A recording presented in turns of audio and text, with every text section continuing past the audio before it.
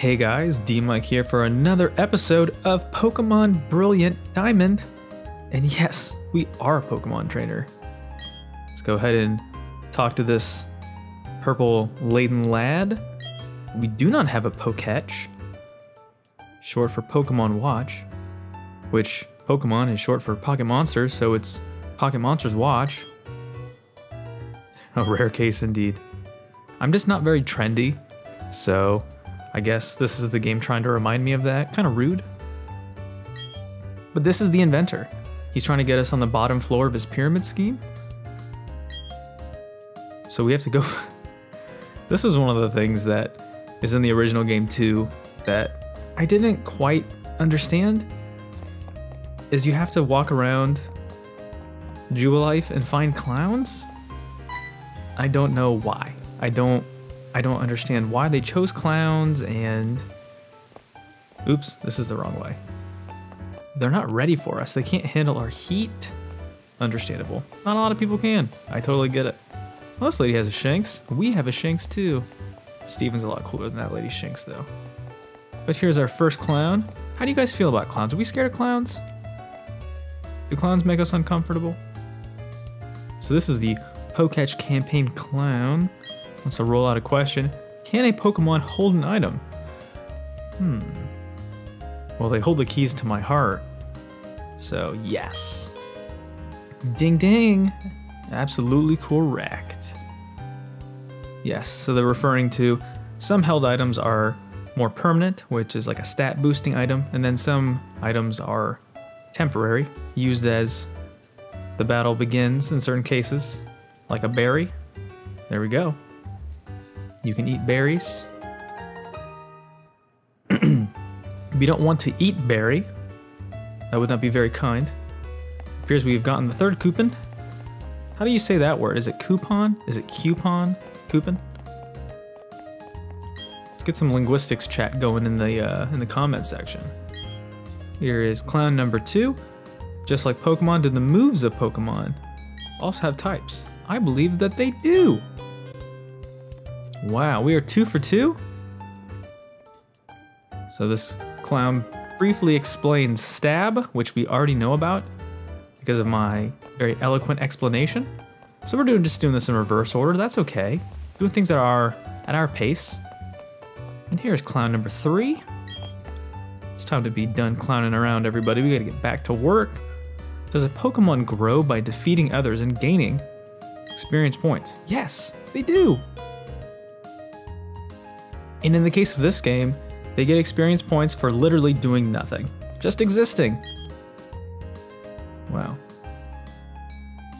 Just complete experience queens here on our team. Not doing anything, mooching off the government. Trying to use us to get stronger. Rude. Okay. So that's all 3 coupons. Uno, dos, tres. We can talk to Mr. Kickstarter here. And we get the Pokemon Watch, the Poketch. Poketch. Very exciting. And we can add apps. Ooh, I love apps. My phone is full of them. When I go to a restaurant, sign me up. But one of the things I don't like is when you order a bunch of apps at a restaurant. Like, let's say you're out with friends and you're trying to share some food, and then the sharing part of that gets kind of misunderstood. Where somebody's like, hey, we ordered a bunch of apps, so you have a little bit of everything. Or you have that one person who just has to hog all of one thing. Get your hands off my buffalo chicken dip. That's all I'm gonna say. So now we have the Poketch, which we can use the touchscreen, which we will not because the Switch is always docked. Docking is important. We can use the R button instead, so that's very useful and we will do that. So there it is. Looks very similar to the Poketch that was in the DS version, but kind of awkward. Yeah, okay, well, see what happens if we hit the buttons here. There's a calculator. I'm gonna do some maths. Let's see what my favorite number is. Right here. Oh, my bad. Okay, let's go ahead and we have a step counter, which is nice. This is If you're trying to hatch a Pokemon, you can use the step counter. you can check the health and wellness of your Pokemons. And then you can see what time it is in military time. For those of you who, I don't know how to get this off my screen now. There we go. Oh, nope, it's just there forever. I really hope it's not there forever because I don't like it. I want it to go away. Our game is auto-saving, which is very nice. Kind of makes it a pain in the butt though if you make a mistake and you want to go back and re-record, but thankfully the game does have regular manual saving along with auto-saving. We are restored to full health. I don't know how I... Okay, you just have to hold the button and it goes away. Thank goodness. I do not need to know what time it is all the time. Okay, so we can head to the right. Jubilife City has multiple exits, but we're actually gonna head up for a moment. So I do believe that there's an item up here in this tall grass, maybe? Or not. Oop, there it is, I see it. We're gonna grab it. It's a Paralyze Heal. In these newer games, they don't have text limiters, so they can actually spell the entire word out, which is nice. We get bamboozled here by a Pokemon. We already have a Shanks, so we will not be getting another one. I have not talked about this yet, so I will do it now that I'm thinking about it. In this game, my intentions when it comes to building my team, which will ebb and flow as the game goes. Thank you for... This is actually good. This is what I was looking for. So we have now encountered a wild Badoo. Badoo. How are you Badooing? People watching this video. I will not be using any Pokemon in this Let's Play that can't already be found in Sinnoh. That's kind of my weird arbitrary house rule. I would like my team to be entirely Sinnoh Pokemon. There's no real reason for that. It's kind of arbitrary, but that's the way that I like to play quote-unquote new Pokemon games, is I like to focus on building the team around new stuff. In this case, it's not technically new. This game is more than a decade old. Not this specific game, but this game within the franchise. So these Pokemon aren't new. The Gen 4 Pokemon are, you know, I think we're up to 8 now. 8 gens, so many gens. And this specific situation has me wanting to just kind of relive what I did with Diamond. Okay, great. Thanks, Badoo. And I intend to do it this way. This is just the way that I want to do it. I think it's fun. Nothing wrong with the other generations of Pokemon, but I remember there's actually a situation. Oh, this is not the button I want. There's actually a situation, I believe, with the game that came after Diamond and Pearl, Pokemon Black and White, where you could only catch Pokemon from Generation 5, which I think is really interesting. But we're gonna do it this way. This is the way that I want to do it, and if y'all don't like it, I'm super sorry, but I like to do things this way. And I will be swapping the team in and out. Now, there's a bit of a caveat to what I'm doing. You might say, oh, well, what if the Pokemon you're using evolves into a Pokemon from another generation? That's okay. It just has to start as a Generation 4 Pokemon. Like this, Badoo. Over the winter, it closes its bud and endures the cold. In spring, the bud opens and releases pollen. I completely understand. Sometimes my bud opens and I release pollen. So Badoo, your name will be Bart. Bart the Badoo. That sounds pretty good, right? Okay, so we have 4 Pokemon now. We're doing okay, almost a full team, which is nice. And I think that there are some trainers up here. I do have that Paralyze Heal. So let's go ahead and show how items work. Paralyze Heal, use that on Charlie. A little continuity between this and Pikmin. Oh, she thinks we're a weak-looking trainer? Well, you're about to underestimate the boss. Last Sarah. I feel like that's kind of a weird way to address a stranger, you know? Like, do people typically go up to children and tell them how weak they look? Like, way to ruin their sense of self.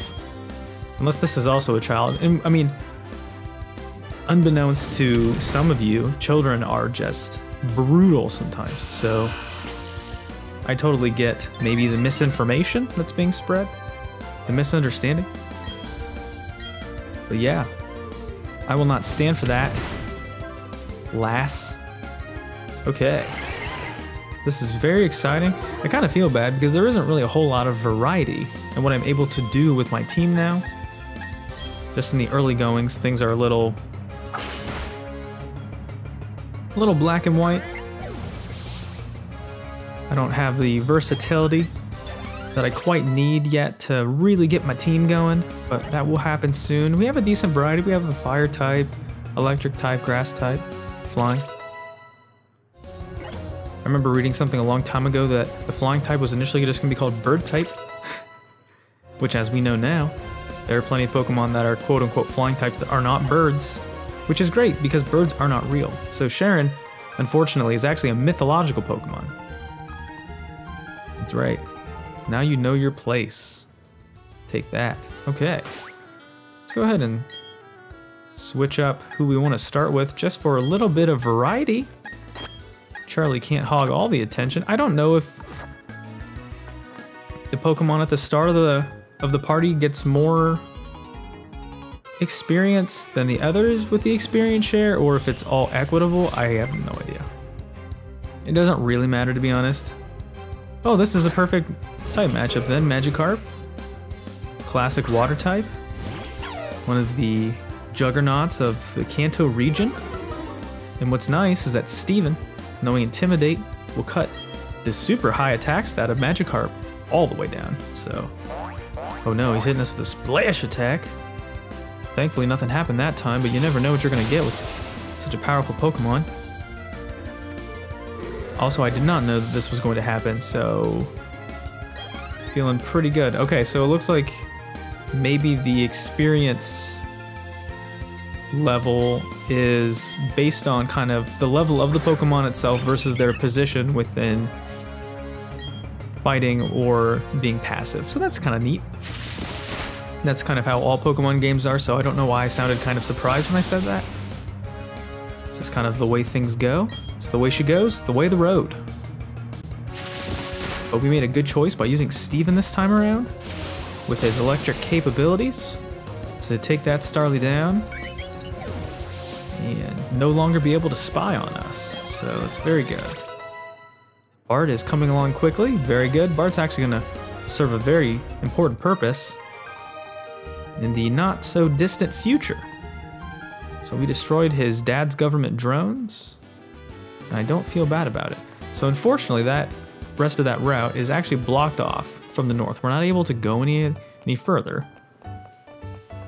That's the game intentionally trying to railroad us away from doing that. There's an invisible wall there, so we cannot go further. There's a trainer that says, this game is linear and you will do as we tell you to.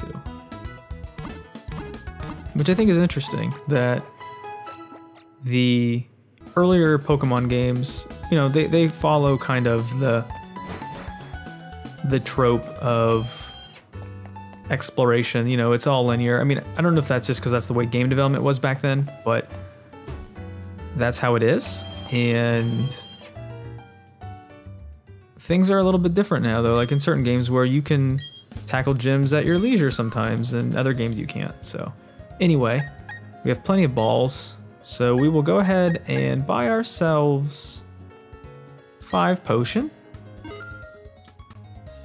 That sounds like a good idea. It's always important to heal your Pokemon. Is there anything else you can do? You can get the heck out of here. That's what we can do. Great. Okay. So the only way out of Jubilife City is to the east. And we can now do so, and hopefully we won't run into anything like Barry. Oh my goodness, it's Barry. Surprise! Surprise battle, everybody. Hopefully you're ready for this, because it's coming. Also, Barry's theme is great. I kind of wish they would have animated the trainers when they start a battle. I think that would have been more fun, but whatever. Anyway, we have a leg up on Barry here, because we've got Steven cutting down Starly's attack and having the type advantage. So it's a very fortuitous start for us. I'm not entirely sure of Starly's special defense, but I think this Thunder Shock should do the trick. I'm gonna do my best to hopefully make these battles a little more entertaining. It's kind of tough to do, but Pokemon is very much itself, so there's not really a ton of ways that you can pull a fast one on viewers, but I'll do my best. We paralyzed the Starly, which is cool. Not for it, but for us. So that's one side effect that you can use on certain moves, like Thunder Shock. It does have a % chance to paralyze the enemy Pokemon, which is great. Steven gets a nice amount of experience for a level up. It's very good. Things are coming along nicely. And Steven learned Charge. I believe that's a 2-turn attack where you store up energy the first time, and then the second time it makes your attacks even stronger electrically. Man, everybody's we're just speeding along here. We're just really turning into quite the juggernaut. So we do actually have a Pokemon that's a good set for that. We'll use our newly caught Bart. See what Badoo can do. Shoot some spores all over this Piplup's face. Give it some of our goo. We'll use the Stun Spore first. Paralyze it. What I think they did a nice job of, though, is the character models are really cute. The Pokemon models are really cute. I mean, come on, look at that Piplup. Look at how cute it is when it's paralyzed. I don't feel bad. But what paralysis is important. As a move, it will occasionally prevent the Pokemon from being able to attack you, which is helpful. So it can stop them in their tracks. Ouch. I actually don't know what Worry Seed is because I'm not super familiar with some of the newer moves. Okay, so that move is useless.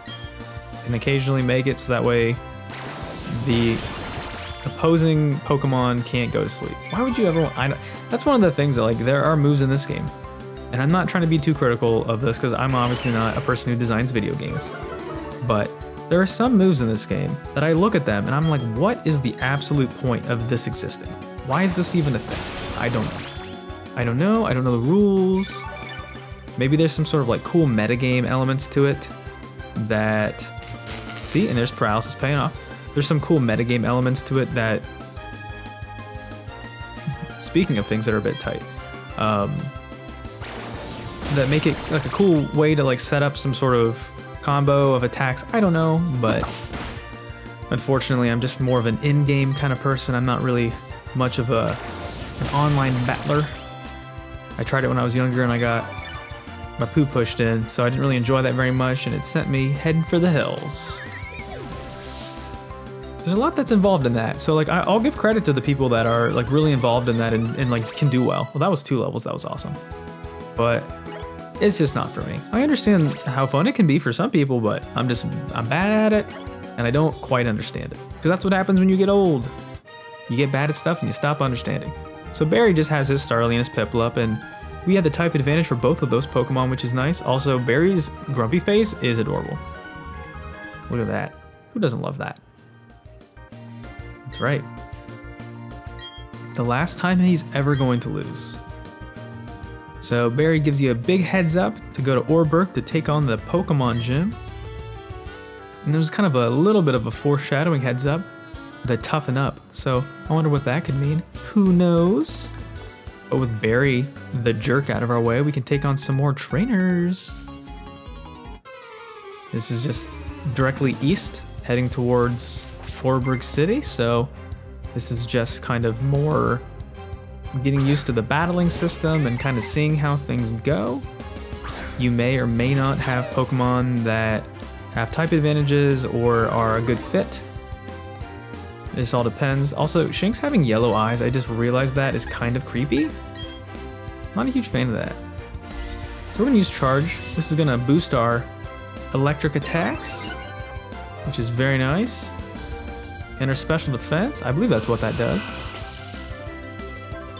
And since there is the special physical split, if you have Pokemon that are physically driven and you use special attack moves on them, that's just too bad. So yes, so this boosts our electric attack move for the next turn. In this case, good old Thunder Shock. And this Bidoof has been thunderstruck. I thought that was actually going to do more damage, so if it would have knocked it out, that would have been cooler, but you know. We take what we can get. Bidoof must actually have some pretty decent special defense to be able to withstand such a damaging attack. Sharon learns her very first move of the flying type variety. And I feel like, if I'm thinking of this correctly, I'm pretty sure that Thunder Shock is a physical, or is a special move. Yeah, that's strange that it didn't do as much damage to that Bidoof, but maybe Bidoof just has a ton of special defense. Who knows? It's also not the strongest move, so there is that. Now the Zubat will astonish Steven. Steven is astonished, cannot believe what is happening right now. That we are being so OP. This is MLG Pro Pokemon playing. It's pretty incredible. Youngster Michael, me and Michael. Oh, my poor Bidoof and Zubat. Poor Michael, poor Bidoof, poor Zubat. Can you tell how bad I feel? Listen to the tone of my voice. So one of the things that I think is interesting, in this game, you have the ability to walk in 8 different directions. In the previous games, you were able to walk in 4. You were confined to north, south, east, west, but because these games are on the Switch, you have full 8 directionality. I mean, I guess technically it's 360 degrees because it's a control stick, so you can move all the way around. We're being attacked by a city here. The state of Texas is being quite rude. And we're fighting a Kricketot. This is a new Pokemon we have not seen yet. It's very cute. The evolution, the Kricketot, actually has one of the best cries in all of Pokemon. So I really hope that in the future, we have the opportunity to face one of them. I don't foresee myself using Kricketot on my team, so it'll have to be a trainer that hopefully has it. But starting out with Shinx is actually a really good idea. Steven has the nice ability of Intimidate, so it does cut the physical damage of other Pokemon. It doesn't hurt to actually use Steven, maybe not necessarily with intents to attack, but with the intent to start and swap. Starting with Steven to use its Intimidate, and then swapping out to another Pokemon that maybe has a better type advantage or is more effective in a different way. So that's pretty convenient. I don't think there... Oh, I did not mean to bump into this lady, but we're doing it. We are doing it for the kids. This episode's all about battling. We're gonna hopefully get most of the way to Orberg City with the time we have left in this episode. Hopefully you're all enjoying this series so far. I'm enjoying it. I was waiting with bated breath to play this game. I really enjoy Pokemon. It's definitely a franchise that I would say is probably top 5 for me in terms of games I like to play. I've owned / played most of them. There's a couple that I have not gotten around to, but I don't know. It's kind of hard not to pick up the new Pokemon game and play it. And this one has a special intrinsic value to me because of the nostalgia. So that's like an extra layer of enjoyment, which I think is great. And I'm very happy to have the opportunity to play this and share this game with you. So hopefully you all enjoy it. Let's see. Let's do a mirror match. See who's Starly will reign supreme. But yeah, this game has a lot of value for me. I know for some people they were kind of on the fence about it because of the way that it looked, and they don't know if they want to pay, you know, the full price for it. It's kind of the same kind of rehashed arguments that people had for Link's Awakening 2. But I guess the difference with this game is, like, this game I think probably will take longer to complete than Link's Awakening. I do not foresee myself being able to beat this game in 20 episodes. So it's probably going to have a little bit longer of a shelf life, so I don't know. For being a AAA title, I know that people are going to criticize it because it doesn't look like a AAA title and it doesn't blah blah blah, whatever. It's good enough for me, and I'm looking forward to taking my time with it.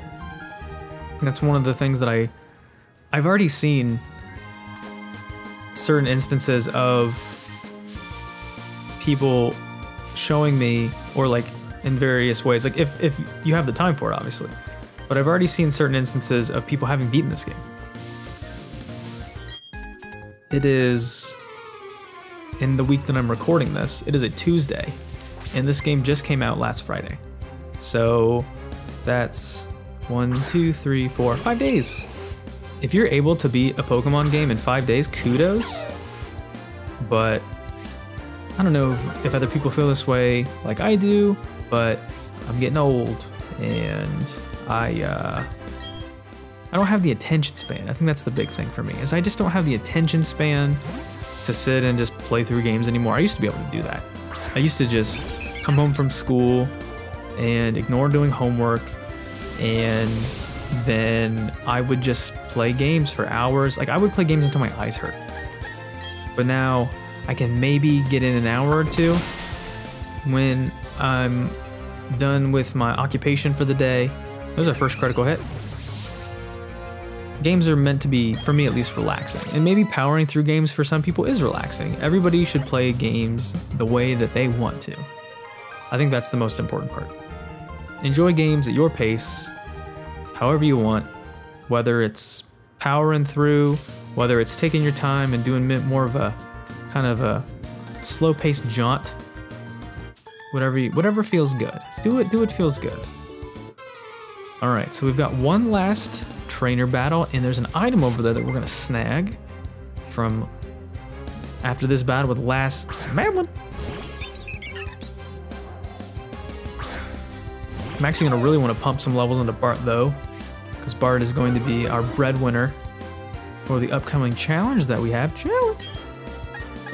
Thankfully, the experience share all makes this kind of nice.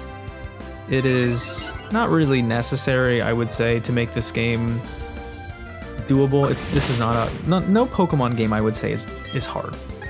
None of them are hard. Some of them are more difficult than others, but in general, none of them are what I would say are hard. You might have hard feelings about them, but I don't think any of them are like brutal in any way. So, you know, it is what it is. It just makes it's kind of like a quality of life situation, I would say. Maybe that makes the most sense. Where you don't have to do as much grinding on the side, or you don't have to constantly be swapping out your Pokemon and taking, you know, in the process of doing that, you know, when you do swap out Pokemon like that, you do wind up sacrificing a turn, and so you will take a hit, and sometimes that can be a little brutal. You don't want that. So Bidoof is going to lower the attack that we just raised, but that's okay. Using growth was not meant to be a benefit of our attack. It was meant to benefit our special attack. Bidoof has a better special attack stat. It makes the absorb better, and we can heal more. It's funny when I look at Pokemon, because obviously it's a game I've been playing since I was very young, and the way that I played it is probably similar to the way that if you viewers were also children when you played, maybe it was synonymous, is I had 3 or 4 Pokemon. I didn't have a full team, I don't remember. My starter was the one that I basically poured all my experience into because I didn't quite understand type effectiveness and variety. So I would wind up pumping a bunch of experience into my starter. And then all the moves for my starter were basically whatever it was. So in the case of me, being epic, I chose Charmander. And so my Charizard had like Fire Blast and Flamethrower and Fire Spin. All fire type moves, as you do, you know, because that's important. You have to make sure that if you have a fire type, it has enough fire moves, duh. Yeah, I just didn't get it. I didn't understand how anything worked, and I just kind of did things that way because I thought it was good. And I'm sure at the time it served a purpose. I remember beating those games, so I must have not been the worst, but I had like Charmander and whatnot. Oop. And it was great. Charmander and co. So we've got Route 203 finished here, and then next time we'll head into this cave on the way to Oreburgh City and see what awaits. Thanks for watching, everybody. This has been Pokemon Brilliant Diamond. I've been DMic, and I will see you next time. Bye.